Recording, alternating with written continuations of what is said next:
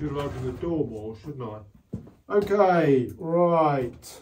Right, Fair Ellen, this has done very well for me. Scented variety. Well, it's one of those ones that I always say smell like my grandma's house. It's that sort of sweet, sort of old-fashioned scented variety that you get on a lot of these sort of unique types, sort of scented unique types. But Fair Ellen, it's got quite a big long bloom, what I call a tall bloom. I actually really quite like this variety. Now, this is going to need to be cut back by 50% at least. Now, this has been outside. We did get a little bit of rain in the night. It's damp. It's not only wet, it's certainly not wet, primarily because it's got this great covering of growth on it, so the water's not been getting through. It's so big that I can't really check for pests and disease at this point. I will look around the pot when I've done it because it's just so big. But we're going to need to give it a good clip. I will use, in this case, scissors. One of the things with uniques and regals and the like is that you can get away with not having a completely dry root ball when you cut them, because the stems do heal and seal very well and very quickly. So I'm going to make an immediate start on this. I'll actually home it a bit, I suppose. Now the only problem that I have got is that I have not got any cuttings of this. So I probably should have taken some in the summer, but I haven't got any. I'll get rid of all this overlay growth because it's not really required. And I will continue to sort of trim back. I'm going to try and do it as quickly as I can so that I can continue to comment. One of the things that people do say is that when I fast forward, of course, you can't hear what I'm saying, and I do blurb onto myself a little bit. But this needs to be cut back by at least half, probably more than that, a good 2/3. Again, it's finding the room to squeeze these things in the greenhouse. It's not easy. Again, you're going to get rid of all the yellowing leaves and all that sort of thing.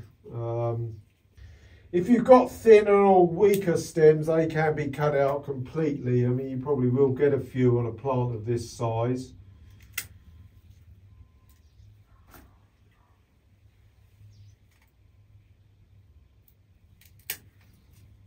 But again, this can just be left to sort of grow on. I'm not sure what that was that flew off there. So when we cut back, I'm just cutting back to little shoots.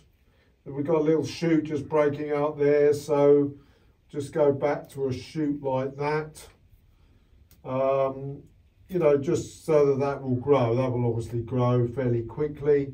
And the other difference between sort of uniques, regals and zonals and all that type of plant is that these will continue to sort of put on a bit of growth through the winter. They don't mind the cold, and these are much, much easier to get through the winter than some of the other zonal varieties. I'm trying to balance off what I'm going to cut off there. A bit of old growth there, so that one needs to be cut out.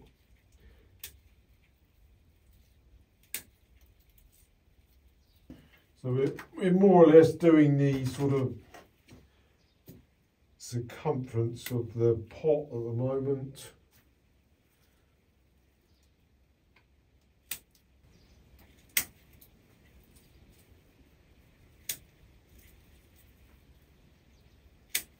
Get rid of all this sort of weak growth that's growing at the base here. Get rid of all of that. Strong growth there. Put that there. Put that there. Put that to there.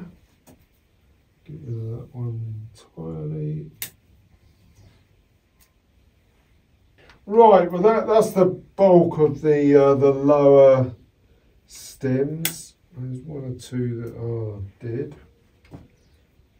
Now another big plant that I have had success with is atomic snowflake, and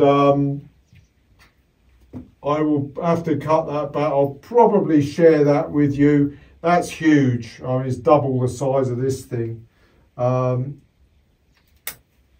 it really is a monstrous plant. It's going to be fun cutting that back actually, because it's just so big. It's been the success really of the summer, without doubt. My best plant. It's been stunning, absolutely giant plant. Now the thing is though, I mean, if you want big plants, you know, you have to take them through relatively big. I mean, I'm cutting this fairly hard. I wouldn't want to cut this back much more than this. I'm just making it slightly balanced. So we're going to have to use that one. Take that down to there. Take that down to there. And then it's the same story. You're getting rid of your yellowing leaves and that kind of thing. Anything that's rotten on it. Of which there is quite a bit on here really. If you've got anything that's weak in there, it needs to be cut out. This growth here is fairly weak. If I can take that back at all. What one's that? That's dead and dying. Get rid of that. Well, this was freshly potted up not that long ago actually. If I can find the label. Yeah, August. So, and I did give it some insecticide as well against the mealybug. It's got a little bit damp on top, I think primarily because we've had a little bit of rain in the last day or two. It's coped fairly well, but I think it's almost certainly going to need a water because all the tips are very strong. That's the main way I can tell that. It's only the sort of older growth that's looking a bit tired. And once we get rid of all this underneath. So I'll leave this in, I'll give it a day or two to recover from its crop. That's something to do as well. If you do crop your plants back like this, give them a day or two to recover. Before maybe considering giving them a little bit of water or feed. In this case I will be feeding this. There we are, we're getting there.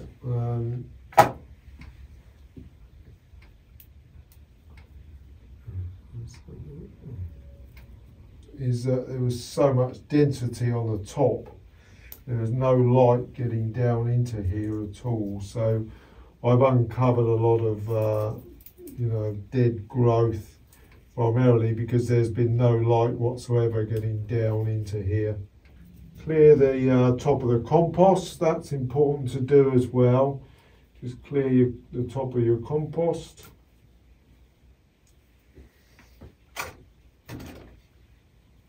There, well, I think that's going to grow quite nicely. You've got a few nice good base stem breaks coming out of the main wooden stems as well, which is really encouraging to see. I could probably cut this down really quite much harder, to be quite honest. What I've done, I've looked right down into the middle of this plant, and there are all kinds of little stem breaks just breaking out the wooden stems.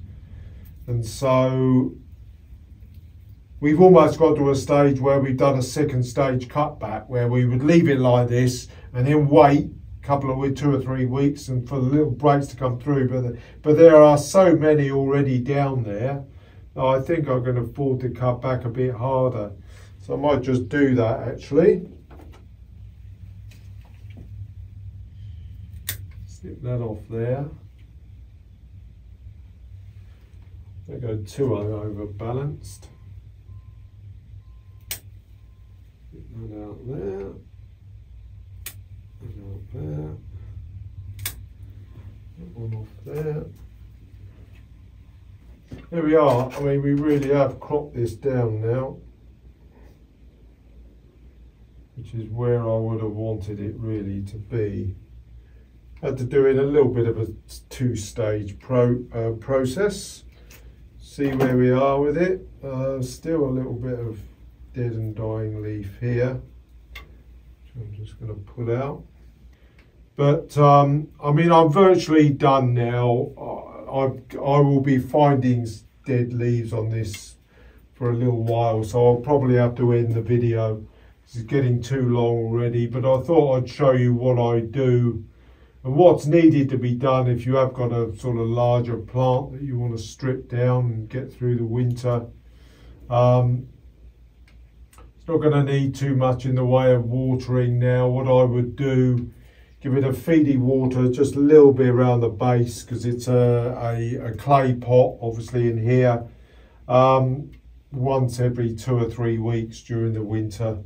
This will slow up completely now, but I'm more than happy with where that is. I will take the camera off to show you the little breaks that are going on down below.